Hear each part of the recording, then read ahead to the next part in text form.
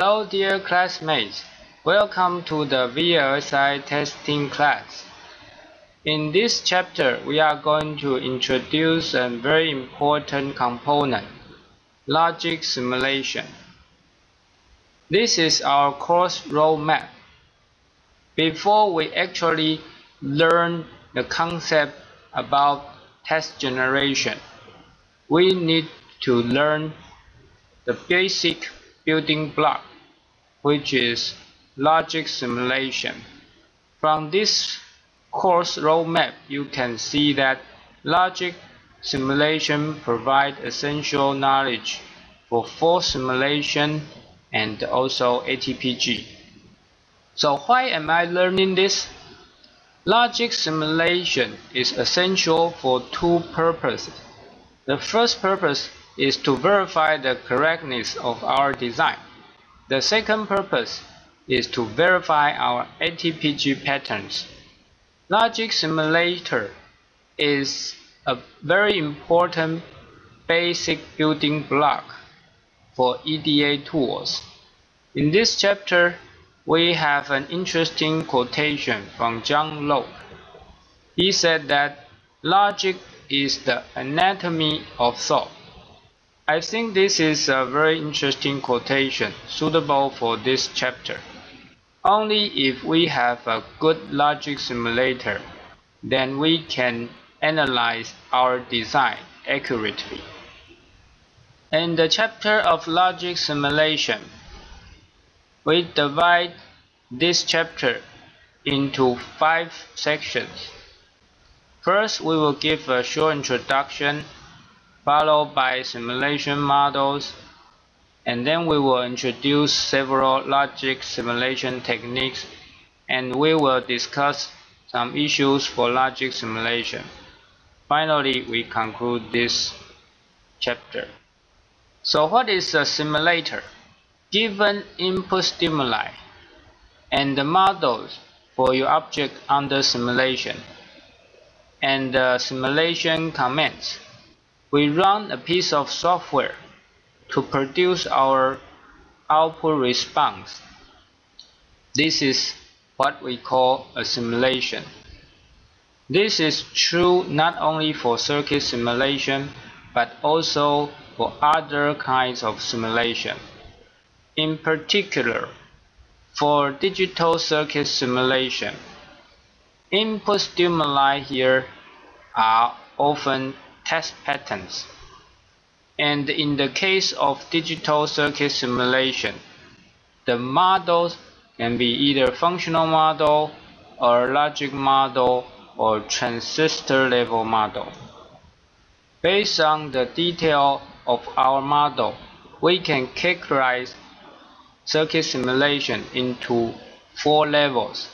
The first level, functional level simulation. In this simulation, circuits are represented as interconnect of modules. This is good for architecture and the functional verification of the circuit.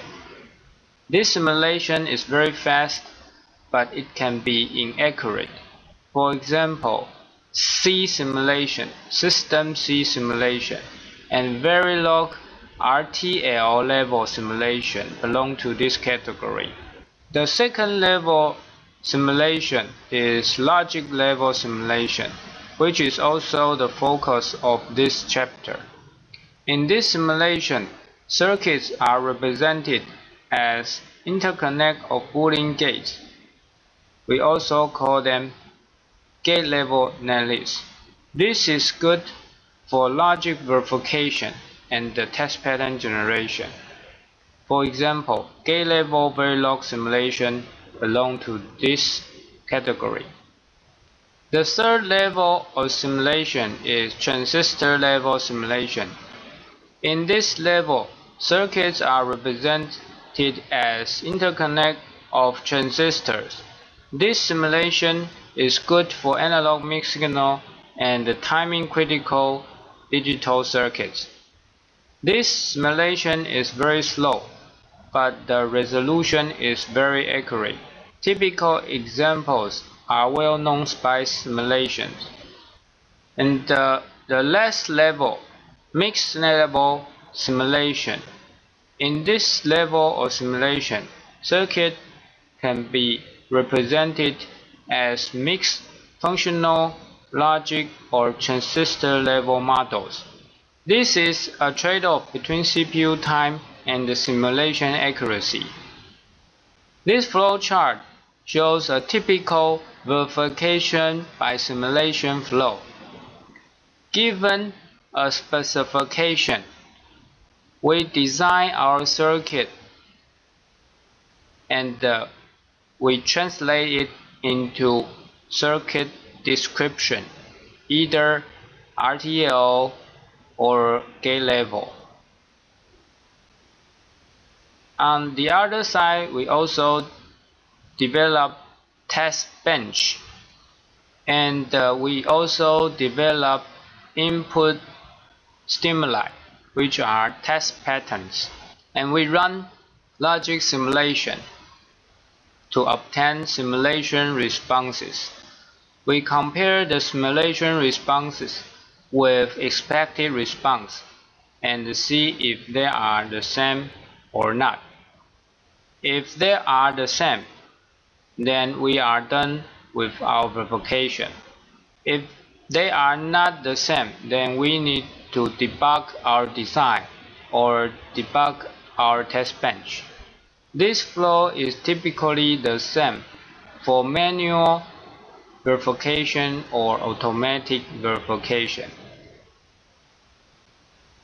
The only difference is that whether the test bench and the input stimuli are generated manually or automatically.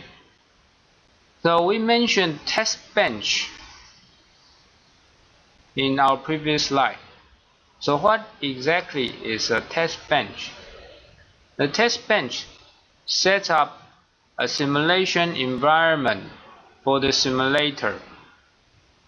The test bench applies input stimuli, which is test patterns in the case for digital circuit, and the test bench also runs a set of commands.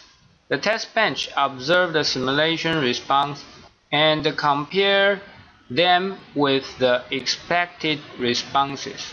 If they are the same, the design passes the test. If they are not the same, the design fails the test. So a test bench does everything included in this blue box. Please note that the test bench is actually not implemented as a physical silicon. Only the circuit itself will be implemented as a silicon. The test bench are not actually implemented. In summary, in this video, we have introduced the logic simulation technique. A simulator produces output based on given input stimuli and the given circuit model. We have introduced 4 levels of simulation. They are functional level, logic level, transistor level, and the mixed level. We also show design verification flow by simulation, where test benches set up simulation environment for our verification. They can be generated automatically or manually. This is the end of this video. Thank you.